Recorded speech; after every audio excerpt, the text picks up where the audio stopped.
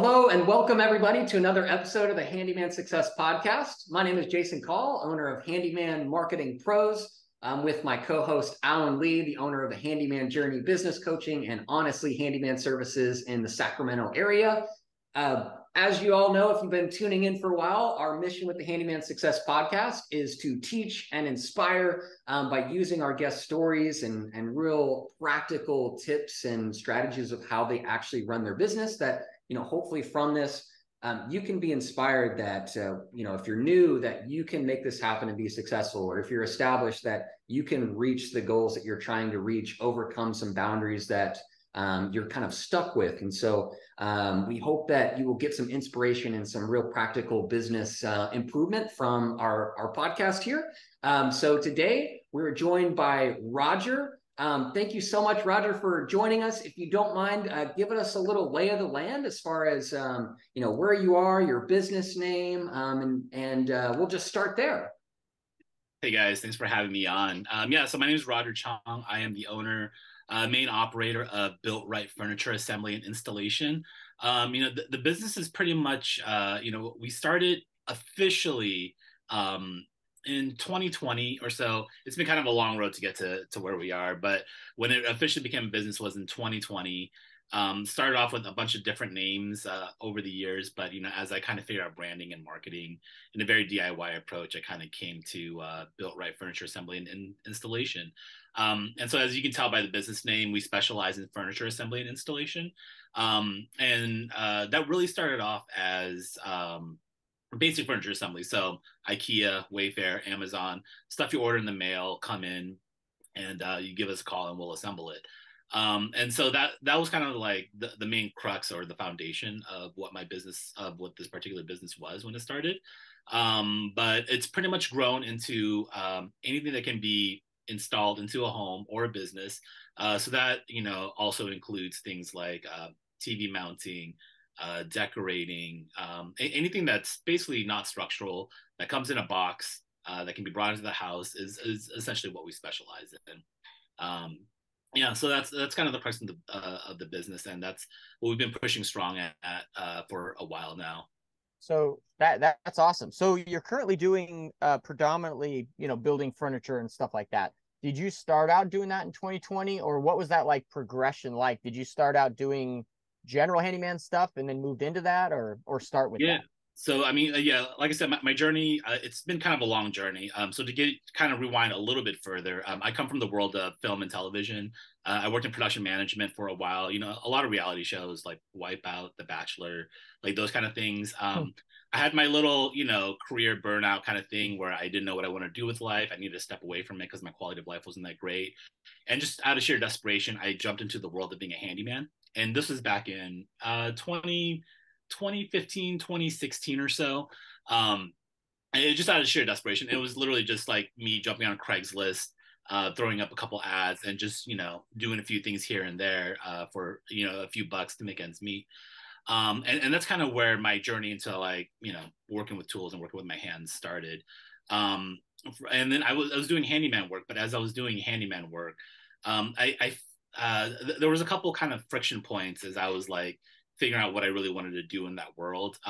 Even if it was the world I wanted to be in, as far as my income goes. One of them was like I kept having to learn new things, which is great.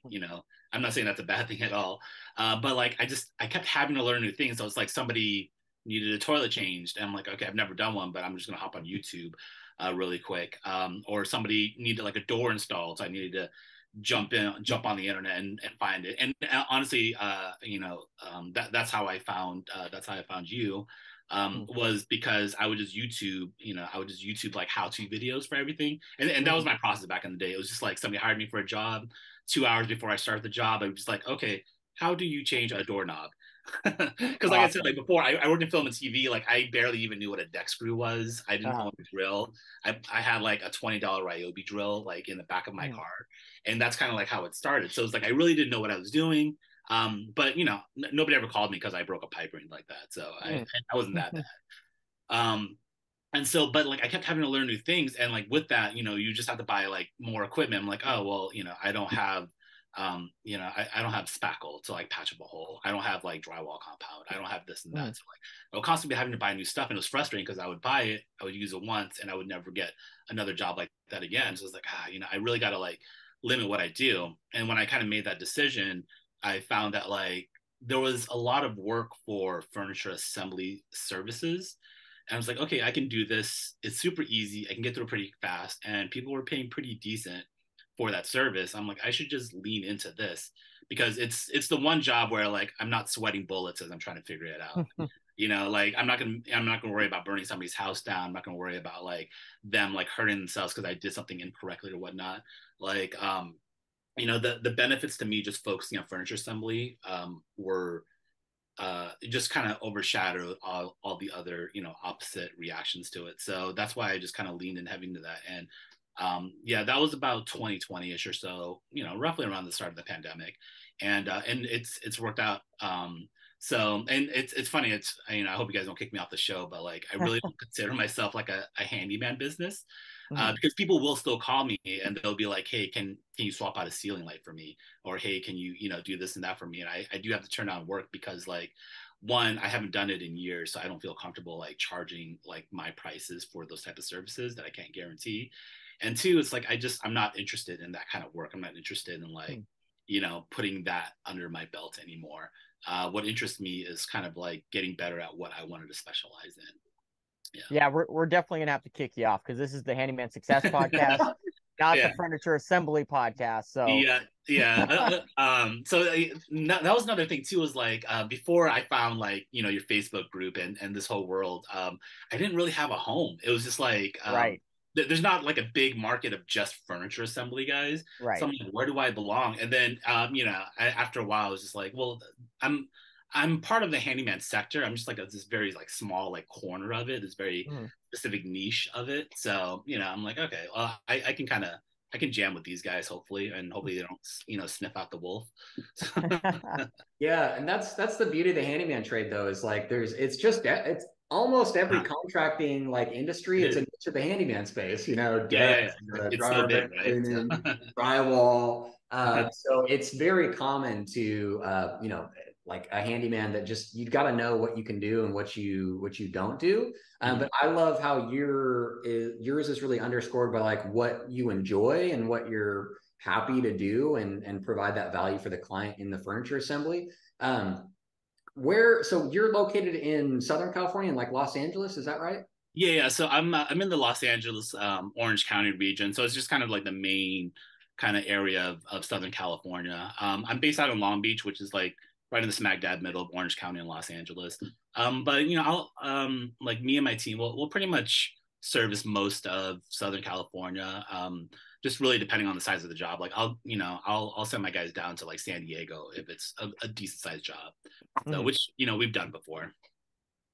One question I have is, I mean, before we kind of dig into, I know we'd like to hear more about your business and your team and stuff like that. But what was the transition like to kind of transition from a handyman to focusing on furniture assembly and being Bilt Rite furniture assembly and installation? Like, what did you do to make that transition like a reality?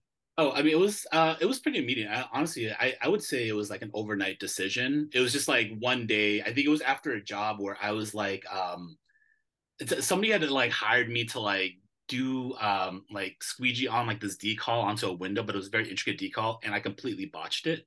And I was just feeling like crap, like so bad. I'm like, this is a terrible job. And then that night I just sat down, I'm like, what can I do to like not feel this bad anymore? Right. Where like I don't, because like I said, like I never did it before. I just YouTube something, and most of the time I succeeded, but this time I failed. And I was like, like what can I do to just like not feel this way anymore and not have to deal with like this type of anxiety anymore? And then I decided, I'm like, I'm just gonna lean into furniture assembly. Like that's what that was good. That's what I enjoyed doing. That's what I don't fail at. Like I'm really good at it. So it was like that night I made that decision. I changed my business name that night. I created a website that night, just like a really basic one on WordPress or whatever. And I just decided to push it. And like the next day onward, that's when I really just pushed it. So like, when I was a handyman, I had like a super generic name. It was like RBC Services. So like it, it wasn't really anything. And then that night I changed it over to IKEA installers because it was like I was getting like a lot of IKEA stuff. But that name didn't last long because they actually sent me a cease and desist letter when they found Oh, out. wow! That You don't lasted want to get maybe on the like bad 2 months side. or something like that. You're gonna get sued by IKEA. Yeah, Dang. yeah, exactly. I got a letter from like an attorney in Italy or something like that for their for their client. And I'm like, oh, okay, I'm not even gonna like fight this. I'm not gonna argue it. I'm just gonna change the name. I was like, I thought it was cheeky at first, but yeah, lawyers don't find that funny. So yeah, and so that's when it kind of just developed to what it is now. Yeah, so it was honestly, yeah, like an overnight decision. And like once I made that decision, I just leaned into it and I haven't really like looked back since. I mean, like I occasionally do like handyman stuff here and there, but it's really just for like return clients and friends that just really need a hand with something like that. Like they need like a smart door, like a smart doorknob or something like that installed. I'll do that occasionally, but like for the most part, it's really just been like furniture assembly and furnishing installations. And especially now, like I got my contractor's license. So even now, more so than before, like I'm really not allowed to like touch anything outside of that scope of work. Yeah, the contract or the state licensing board is very specific about like you once you're a licensed contractor, like you're that licensed contractor, you can't get out of that license unless you get the license to cover the additional work. So I really use that as a question. When people ask me to do stuff, I pull that card out and say like, no, I can't do that. Yeah, I think that's actually a very interesting thing about the California law. And like I've had a lot of people ask me, "Hey, why don't you get your contractor's license?" And it's really because like in the law, as a contractor, you're not allowed to do general handyman stuff, right? You can only do the stuff that's covered under your contractor license. So it's kind of like you're screwed if you do, you're screwed if you don't. Like, you can either do handyman stuff and abide by that $500 limit here in California, or you could become a contractor, but you can't do that small stuff, kind of like general. It's kind of crazy. So I'm interested to hear you talk about that. So when you went, so I always hear the question of people that want to niche down, right? Of how do you make that transition? Because one day you're doing everything, and then the next day you're only doing this stuff. But it sounds like from your business, like you literally shut one business down and created a whole new one. Is that correct? Yeah. So I guess if you down like that, I mean, like, my phone number stayed the same. Like I stayed the same. Right. My clientele was pretty much, I mean, my clientele pretty much stayed the same. So the people that had hired me as a handyman, a lot of them were hiring me to like build furniture anyways. Okay. So like, as they were calling me back, it was for stuff that was still within my scope. So they needed me to like hang a picture at a really high height, or they need me to do like a somewhat complicated job, but it was still within my scope. So, I guess it was technically shutting down one business, starting another, but at the same time, like it didn't really feel different. It didn't feel unnatural. It felt like it just felt like a continuation of my timeline. So I didn't have any hiccups when I made that transition. I didn't really, have any hardships. One thing was like when I was doing my handyman stuff, I really didn't have a grasp of what it was to own a business. So when I was doing that and when I was like marketing myself, I didn't really know what I was doing. So I was throwing posts up on Facebook. I was that guy in like city Facebook groups that are like, "Hey, I can do that for you for $5 or whatever." Right. I was just that guy, and I was just kind of like, I didn't really have like a process when it came to like marketing my business. It wasn't until like after I read a few books and really understood the concept of what it was to own a business, that's when I really focused on like going after my ideal client and my target audience. So if anything, I built more of a base. I didn't really lose anything because I didn't really have anything to begin with when I was a handyman. I had no process whatsoever, and now I have a much better process. Was there when you made that transition, was there like a down time as far as, because like if you go from doing everything to the one thing, obviously a lot of the leads and phone calls you're getting, like you're now turning those away. So I guess if you could kind of explain, was there any kind of like transition period where your revenue dropped because you're focusing now on furniture assembly and kind of figuring out the marketing for that? If you could kind of just shed a little light on that specific piece of the transition. Yeah, that specific moment for sure. So like yeah, like I said, like when before I made that transition, I didn't know what I was doing as far as business goes. So like I was busy. I wasn't that busy though, because I was still trying to figure out like how to do it. The jobs I was getting was just like for very like low paying stuff. Like I think I was making like $25 an hour or something like that, and I thought that was good money. But I didn't take into account like taxes and overhead fees and all that stuff. So like I didn't really know what I was doing. So like I wouldn't say I lost revenue. It wasn't like things got slower, but once I made that decision to like focus on furniture assembly, that's when I adjusted my marketing. And so to kind of get down into the granular details. So like Yelp was a big driver of my revenue, right? So in the beginning, I would get a lot of inquiries on Yelp. I paid to sponsor my page on there.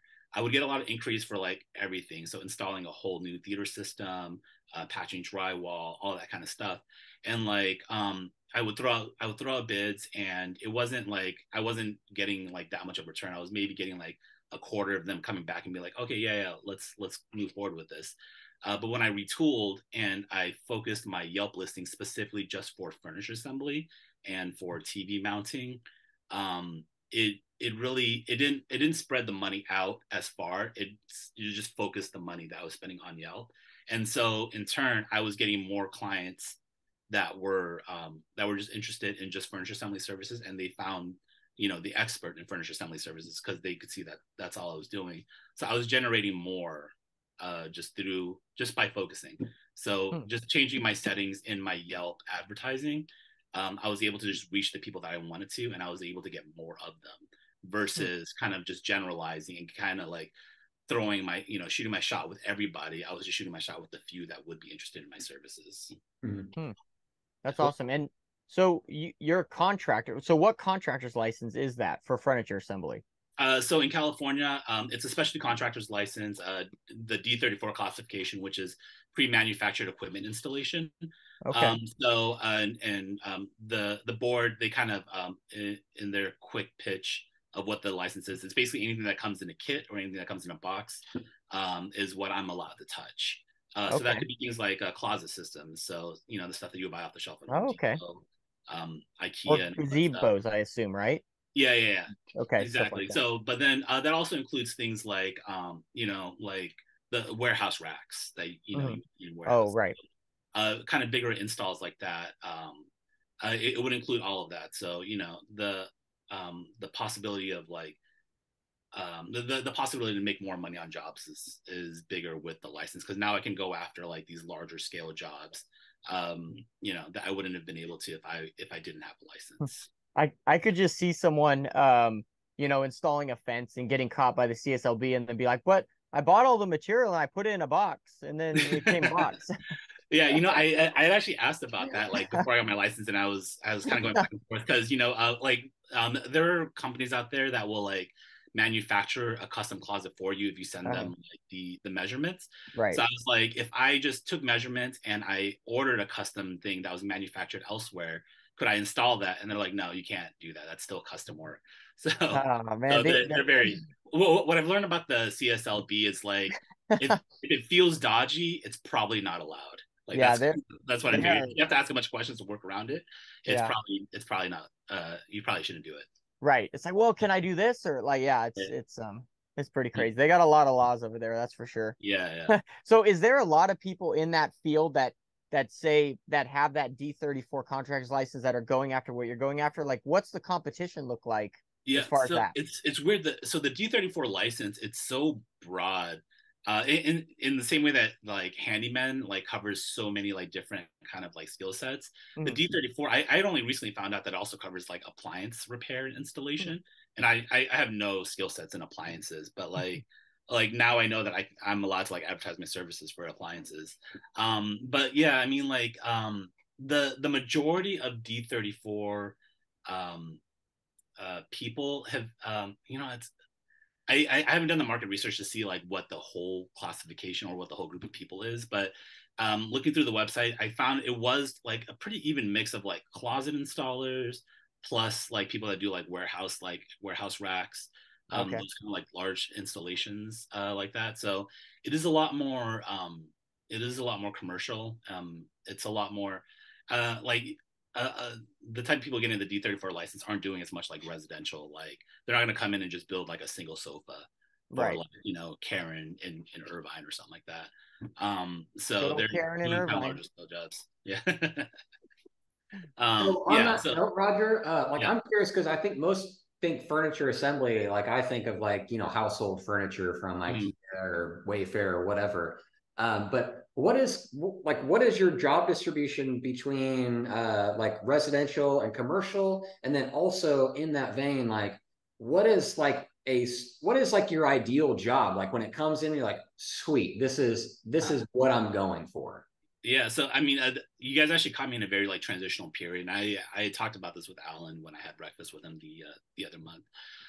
It was like I'm in this transitionary phase where I'm moving from like mostly residential customers, and I'm really pushing for commercial customers because what is most profitable for me are larger scale jobs where I can bring in like a larger team working in one location, building like the same stuff over and over again. So it's like, you know, before where I would just get be called in to build like a desk and a bed frame for a customer, I'd have to like squeeze in like 4 to 5 clients in a day to really make like some decent money. But now, like, if I can get a customer that's building out a new office and they have 50 desks and they have 50 chairs to go with it and they have 50 filing cabinets along with a conference table and a few TVs in various offices, that kind of job is more profitable for me because I can still bang that out. You know, my team can bang that out in like a couple days, but I would make 10, 10 times as much money as it would going to like 5 different houses. So right now, I mean, right now it's about 50-50 as far as like my incoming revenue dollars. Like 50% of that right now is probably for residential customers. 50% of that is for commercial customers. I'm really pushing to like flip it so that it's mostly commercial because, like I said, like you get a lot more income for a lot less work. Yeah. That's the goal. That means I can either just work less or, you know, have more money.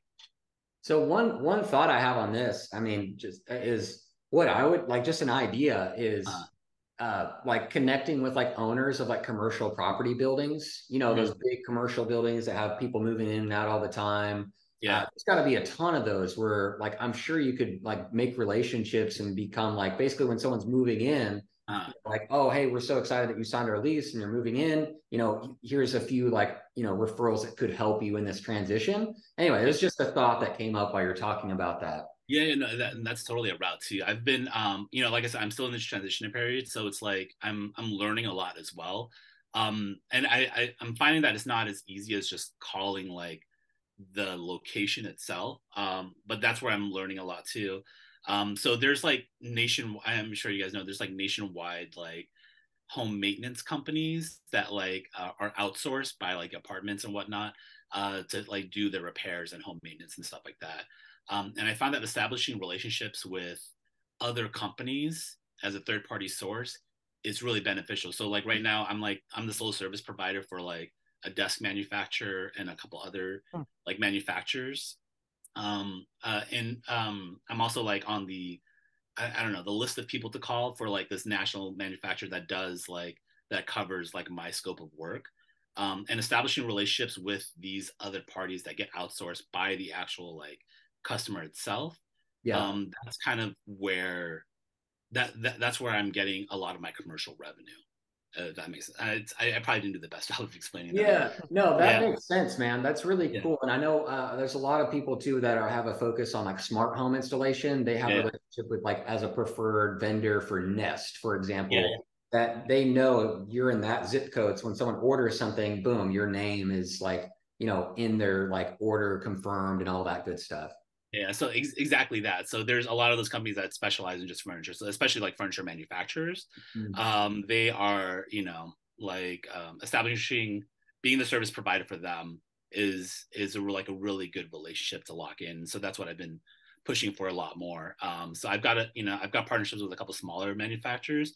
I'm really trying to like lock in bigger manufacturers, bigger partnerships, and build bigger relationships. Hmm. And that's kind of my journey right now is kind of navigating my way through that and really building that side of Okay. it.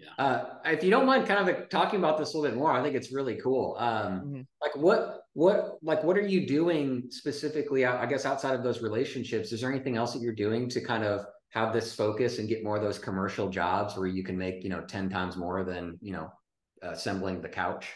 Yeah, for sure. I mean, so like the great thing about doing B2B versus B2C is that like phone numbers and email addresses are a lot more publicly available. So like I don't know if like Karen down the street needs a bed frame assembled and I don't know what her phone number is, so I can't call her and ask her like, hey, do you need help? But I know that like this desk manufacturer that manufactures desks and sells it all across the country, I know that that's what they do, that's their business. I know Right. what the number is because it's on their website. I could probably find like the email address for the operations director or something like that. So I have a way to get a hold of them. And so with that, like I've really been pushing like outbound marketing, um, cold calling essentially, cold calling, cold emailing, a little mix of both. And that's been kind of like my main way of getting to those people. I put aside a few bucks in like just general like PPC advertising in case like those people are just Googling like furniture assemblers near me or something like that. I haven't really gotten too many hits from that. But for the most part, just reaching out to them and not waiting for them to reach out to me, that's really what's been working. That's what worked with like the couple relationships that I have been able to assemble. And then I have a bunch of like ongoing pending conversations with a bunch of other people as well, or a bunch of other companies as well. So yeah, that's kind of like my process of like building that portion of my business. The big portion of it is just outbound calling. And it's a little scary, I'll admit, just cold calling people, cold emailing people. I've had to read a lot about sales. I've had to read a lot about like, understanding how to sell something. And that's, kind of a new world for me. Yeah, because before this, it was just like people will call me and say like, I need a bed frame assembled. I'd give them my price. I'd give them like why I would be like the best person to do it, but that's really about it. Whereas like now I'm, trying to tell these people like, hey, this really is why, I'm licensed. I have a 1 year warranty on the workmanship. We do this and we do that. I really try and build my value, and like I have to do it in a way that doesn't sound like a douchey salesman either. Yeah, that's awesome. And I know when we were talking, we met at that Denny's, and I was trying to wrap my brain around kind of what you do in this and that. And you could even like target companies like Denny's, right, to assemble all their booths, right, when they first buy a building or whatever. Oh yeah, for sure. So like, this is something else I've also learned too, and I don't know if your listeners will compete on me with this, but what I found is like with these large corporations and with these large customers, so national chains like Denny's, McDonald's, hospitals, when they're building something new, they're going to be buying furniture at bulk from a specialized manufacturer, and part of the sales agreement between like when McDonald's says like, hey, we want, 10,000 chairs across all of our restaurants. We want to buy for this price, but with that price, we're going to need you to also include white glove delivery or installation or assembly. Um, Wow. that's kind of how it works across the board. And with all the different people I've been talking to, the end user will actually, force the manufacturer or the retailer, whoever they're buying it from, to include it as part of the sale of these million chairs, these million desks that need to be done. So that's why it's so important to reach out to like the manufacturers of one, the manufacturers and the retailers that are selling the actual product to the end user, to the customer. So you don't necessarily need to call McDonald's, right? But you call like the I mean, person that McDonald's buys from, right? yeah. So, I learned this because I tried to build a relationship with the Los Angeles Unified School District. I'm like, how can I be the guy that builds all your chairs, or what's it going to take for me to be that guy that you call when you need furniture assembled and all this? They actually have a whole department of people that are just focused on overseeing the work of furniture being installed. I'm like, how can I be that guy for you? I'm like, oh well, you wouldn't be the guy for us. You would be for the guy that we buy it from. So you got to these manufacturers and have them hire you. Like we wouldn't be the ones to hire. So yeah. So you would be calling the manufacturers. I mean, I'm sure it's case by case. I'm sure there's some companies that probably keep all that in house. But for the most part, with all like the executives and professionals I've been talking to, that's what I've discovered is like the general, way of how things work in this commercial furniture installation space. Very interesting. Very interesting. And you were telling me when we were down meeting, you were telling me about some times when you've worked in like Catalina Island for a few people. Can you tell us maybe a little bit about that and how you Oh, got those jobs?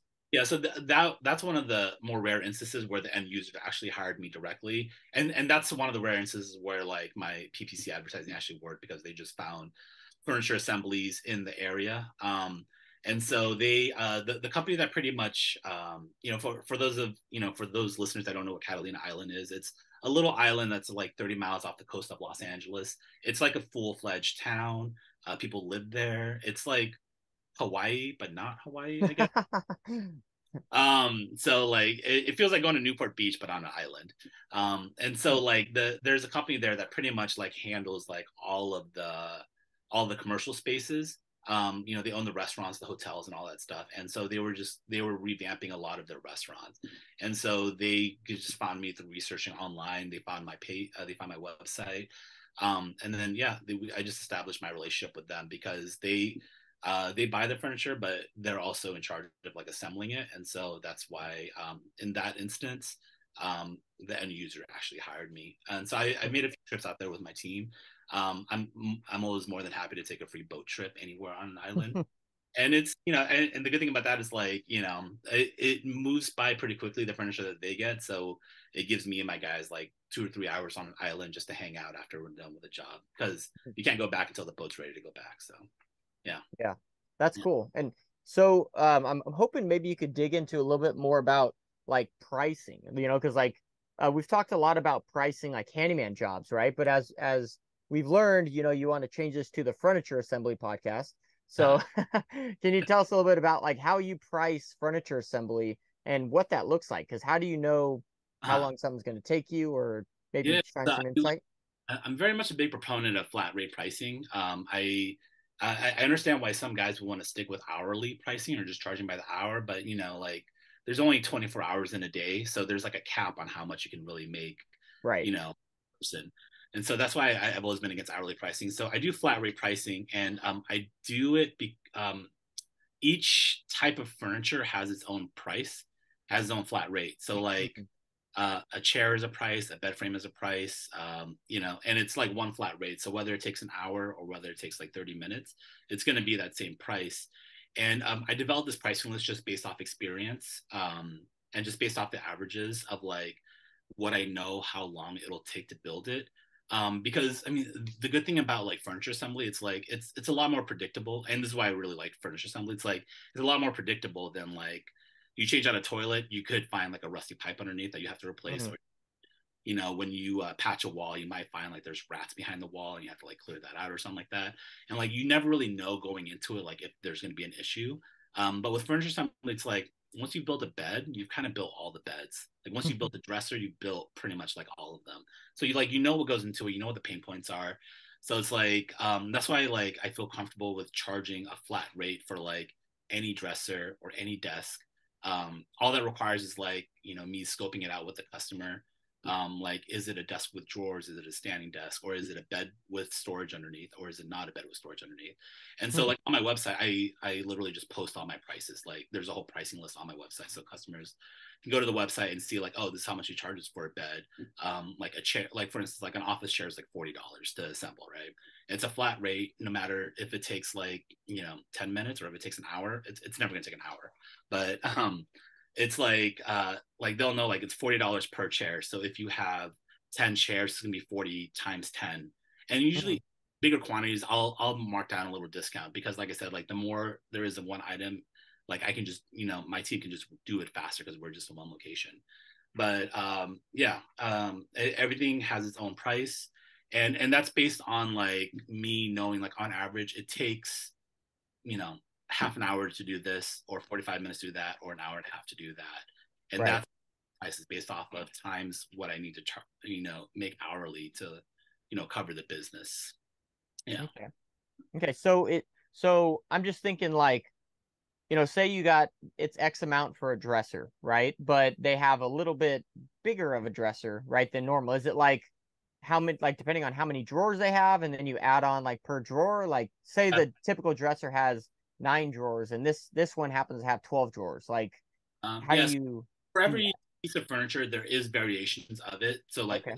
dresser, for example, um, they do vary in size, and people buy different sizes of all sorts.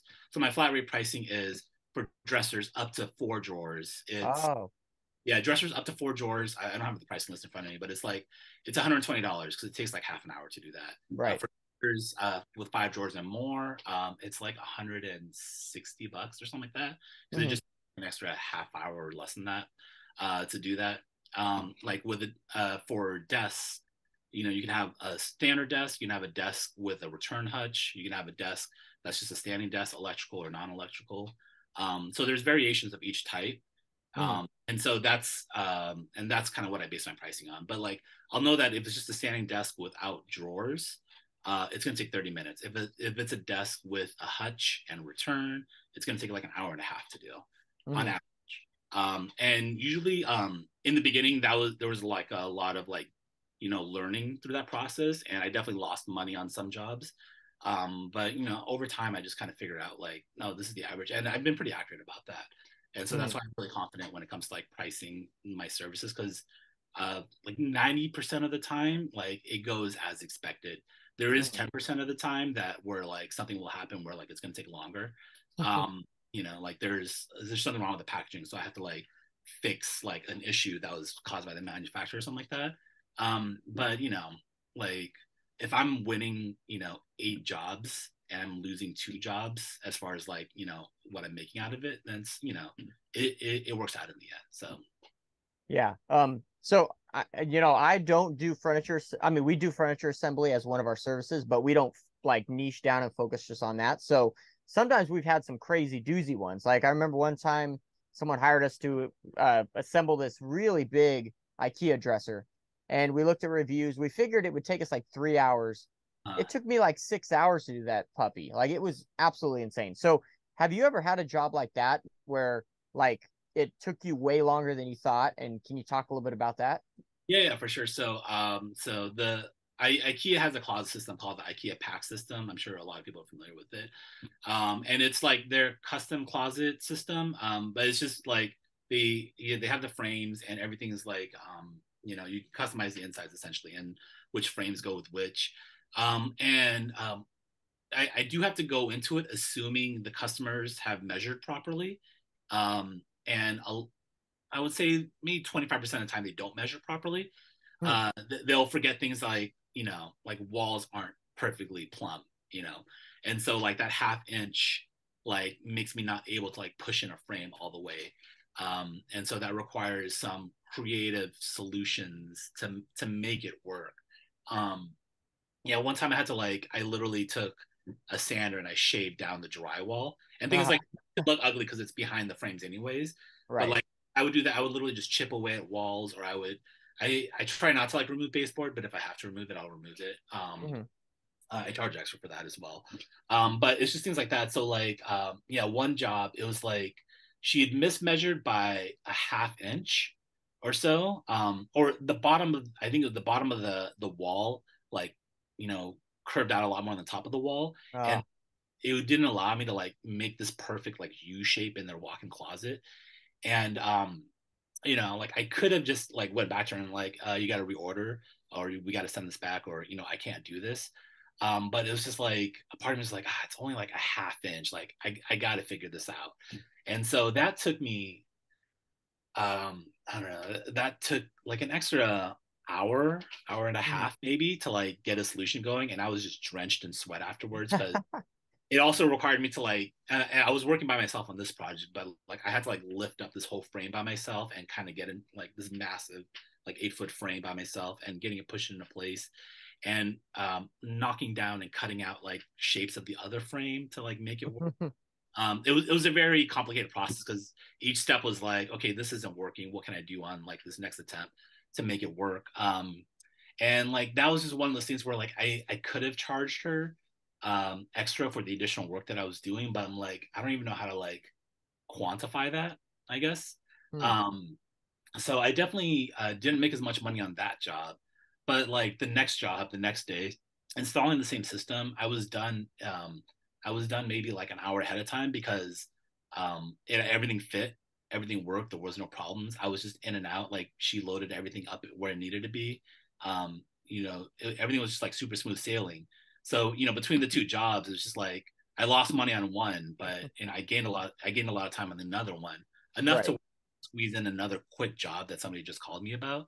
Like, and so it's like I guess I made money Hmm. from the next day. So it's like, that's what I'm saying. Like some 8 out of 10 jobs is going to work in your favor. The 2 out of 10 is not going to work in your favor, but the universe will balance itself out. Hmm. Or if, I don't know, maybe I'm being too optimistic, but No, that's exactly how I see it. Yeah.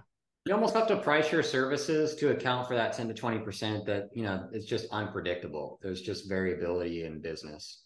yeah, Right. exactly. I do that. There is that gap, and that's why I'm saying like 8 out of 10 works in your favor. Like, so like for instance, the chair that takes like $40 that I charge $40 for, chairs take like 10 minutes to assemble. So it's like a lot of time, and you might even be done in less than 10 minutes.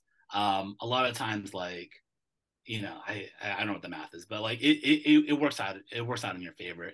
And the one time it doesn't work out in your favor, all the other times it did work in your favor, it's gonna like balance itself out. Mm-hmm. Yeah. Mm-hmm. Yeah, so I know we've got like about 10 minutes here, Roger. So I wanted to ask you, I know you're pretty passionate about like systems and processes. And so I wanted to ask like what kind of processes do you have in place that makes your business more efficient and just run better for you? Yeah, so I think before, like when I said when I was doing my handyman business and I was just like all kind of like flying by the seat of my pants, I was very unorganized before. And that's when I was just like texting people like, hey, you owe me $50 for this job or something like that. And they would just pay me cash, like a very typical way of just kind of doing everything under the table. But there was a lot of times when I was just like missing appointments because I forgot that I scheduled an appointment this day. And so like the customer will call me like 30 minutes after the appointment starts, and I'm knee deep in built like mounting another TV or something like that, and I can't make it. And it just like that instance just happened so many times. I'm like, I got to fix this. And when you're starting out, you're very resistant to paying for stuff because you just want to do everything for free. Mm-hmm. But I'm like, I got to get I didn't even know what it was called at the time. I'm like, I got to get a CRM. Mm-hmm. And so I was just like, but I didn't want to pay for anything because I was just being a cheapo. But I'm like, you know what? I ended up just biting the bullet. I paid for a CRM, and it was just a total game changer because it solved like all of the misorganization that I had. So with my CRM, I use Jobber, by the way. I have a form online that customers can just fill out, and it's just like it's a book an appointment button, and they just fill that out. It comes to me directly, and then I can immediately right there, I get on my phone and I can just like send out, I can just send back the quote and be like, I have a guy that's in your area. He can be there in like 2 hours. I'm like, oh, or I can schedule like next Tuesday or something like that. Having that efficiency was such a big game changer, and being able to do all of like the scheduling, the estimating, the pricing, the invoicing, all within like one app or one computer screen on my computer, really changed how efficient I was. I wasn't dropping the ball. I wasn't losing money because I would forget to show up to an appointment or something like that. That big change in my process was probably what made me feel like I had like a business versus just me like answering an ad on Facebook or something like that. So I created like this process of like the funnel of getting people from like searching my name to actually getting them booked into an appointment. And then once I'm there on site, or once one of my guys are there on site, it's a pretty much straightforward process. But like I had to make it like I might go into the nitty gritty of this, but like there's a process for like how to answer the door, how to talk to the customer, how to do the job itself, how to keep your tools organized so you don't lose tools, which still happen anyways. But how to keep everything organized during the service call itself, and then how to wrap up the service call, and then how to do like follow-ups. Like there's just like a process for it. It definitely could be used for some more refining, can definitely improve, obviously. But I found that like once I figured out like I needed like a repeatable way to like run a service call, it made the customer experience so much better as well. So yeah, finding the process of that was also important for the business, and yeah. And how do you get your team to kind of follow? Um, I don't think I have a special. I think I just have a good group of guys that just work with me and Mm. understand like what I'm trying to do. And I don't know, they just do, like, I tell them like, hey, I want, I'd really love it if you could just talk to the customer this way. I'd really love it if you didn't talk to the customer this way or something like that. So like one hard rule I have is to never bash customers' purchases, Hmm. even even if you don't feel that way. So like if they buy like a really dinky bed off of Amazon that like looks super rickety, it's gonna fall apart. Like you're never gonna say like, oh yeah, this bed's really crappy anyways. It's probably gonna fall apart on you. So don't fall in love with it too much.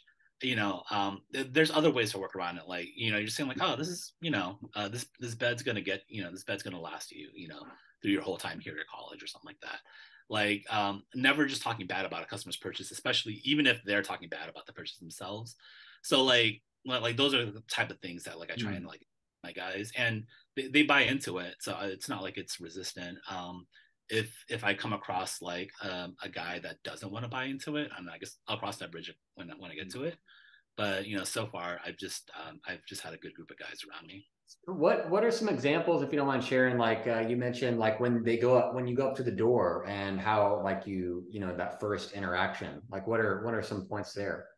So I don't bring everything with so like when I go to a service call, I don't bring up everything with me, but I have like a rolling toolbox, and like I said, like furniture assembly is really predictable, so I know what tools I'm going to need. Like you're always going to have your basics: drill, hammer, screwdriver, and all that stuff.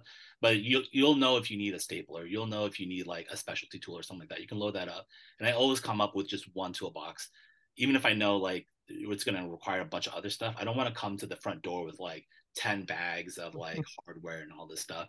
And I knock on the door, I don't ring the doorbell.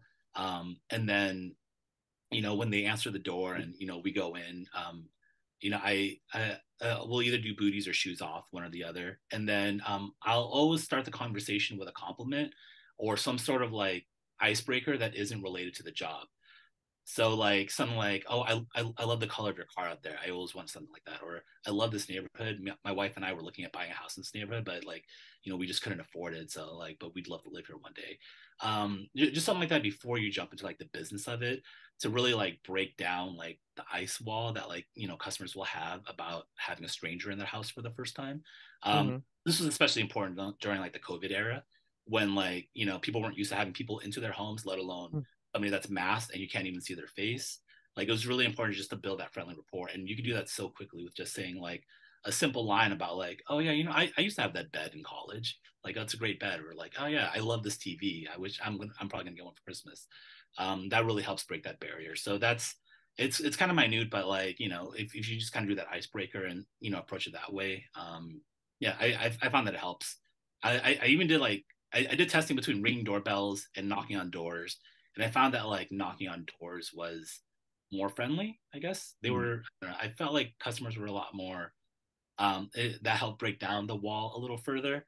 That could be anecdotal. I don't know if there's any science behind that, but I felt like knocking on the door and standing there with looking friendly is a lot better than ringing the doorbell and just like being impatient or something like that. I don't know. It could be me. You guys might know better than me, but Yeah, no, that's good stuff, man. I mean, I'm a like any business, whether you're just by yourself or you have employees, like creating patterns like that, like to provide, ultimately, you're providing a consistent experience to every single client. So then as you grow, it's cookie cutter. Like because they follow these processes that they're going to get that same exemplary service as if Roger was there. So I love listening to these little nitty gritty things because it's like the icing on the cake, like the little icebreaker question. One of my yeah, favorites was that was from Stephen Caps in our podcast, and I feel like I bring up every podcast is like, is it okay if I park there? Like just these nuances within the customer experience, they add up and ultimately to create something that's consistent every single time. yeah, the customer experience is so important. Like in my opinion, like it's the work is important, obviously, because that's what they hired you for. But I think at the end of the day, like when the customer feels good at the end of the day, that's what generates like consistent business for you, and that's what's so important. Right. I For think that's what really, stuff like that is what really transitioned me from being like the guy that does handyman work to the guy that owns a business. Um, Right. And it was all after like, reading books and studying and learning the craft. And yeah. That's good. So Roger, what kind of parting advice would you have for people that are looking to get into kind of not necessarily just furniture assembly, but maybe niche down their business to a specific category or whatnot, or even getting started in the handyman industry? What kind of like info or parting advice would you have for them? Yeah, I mean, I think I definitely wouldn't be where I am now without my experience as just being like a general handyman. So I wouldn't want to overlook that aspect of it either. If you're crafty and you're good with your hands and you're interested in jumping into the handyman world, I would absolutely recommend it so that you can learn what you like and what you don't like before you niche down. So it's kind of like going to college. Like, you go in without a major and just figure that out while you're in there, while you're kind of discovering yourself. So I think, yeah, before you niche down, if you just want to make sure like you know what you like and what you don't like, then becoming a handyman is definitely that. Yeah, like you're gonna make mistakes and you're going to trip up a lot. I mean, I'm still tripping up now, but like that's kind of like how you learn, and that's how you grow is just by making mistakes. Yeah, I would say like don't be afraid of that either. And when you do decide to niche down and discover what you want to be like a specialist in, the great thing about that is like you can research that. Like you can actually Google a term. So like you can, if you want to be the toilet guy, if you want to be the drywall guy, you can Google like how people like are doing it, and then you can figure out what you can do to make it better. You can see what other people are finding success in, and you can figure out your approach to being like the unique guy in that space. And so that's why I think that's the great thing about being able to specialize is you can really focus everything, not just your marketing or your business operations, but really just like studying and focusing, because you can just limit your search to just drywall or toilets. You have to search like everything. You don't have to learn everything. Fantastic. Fantastic. Well, thank you so much, Roger, for all of your insight. It's been absolutely awesome having you on this podcast. And obviously, we don't have enough time in kind of a 40-minute, 1 hour podcast here to hear your whole story. So we'll have to have you on again sometime. But we really appreciate your insight and kind of what you do for the handyman industry. And also for all the listeners out there, we thank you so much for listening to this episode of the Handyman Success Podcast. I am Alan Lee, one of the co-hosts here. I run handymanjourney.com, a business coaching and consulting platform. We currently have open enrollment to our Handyman Academy coaching group. If you're interested in that, you can also schedule a free consultation with me at handymanjourney.com. And then Jason Call is our other co-host. He operates handymanmarketingpros.com, and you can also book a free call to talk with him. He's the guy for marketing. If you are interested at all in marketing, websites, SEO, Google ads, anything like that, Jason is your guy.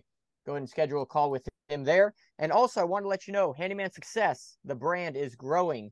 We now have handymansuccess.net, and we are launching into doing webinars once a month. So typically they are the last Thursday of the month, but you'll need to go ahead and go register at handymansuccess.net to get your name into that, and we'll go ahead and get you some emails sent out. But thank you so much for tuning into this episode. We really appreciate it. We really appreciate any feedback you also have for us. So drop a comment on this video wherever you're watching it, and we will catch you guys on the next episode of the Handyman Success Podcast. Have a great day, everyone.